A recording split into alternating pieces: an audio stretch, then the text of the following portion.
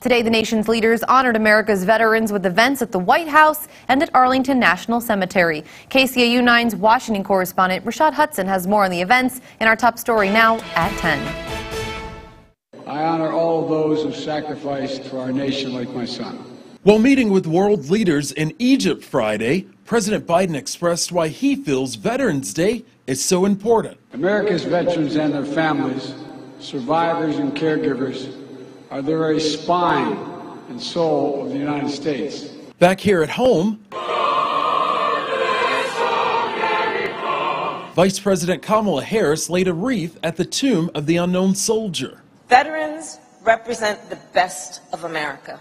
The Vice President says the contributions of America's veterans go beyond the battlefield. Veterans, after all, are nurses and firefighters, Little League coaches, and small business owners.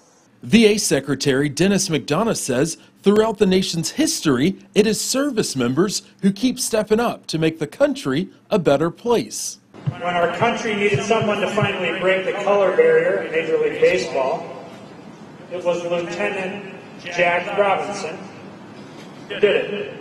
And McDonough says one way the country is stepping up to help veterans is through a new law that expands health care for service members who were exposed to burn pits in Iraq and Afghanistan.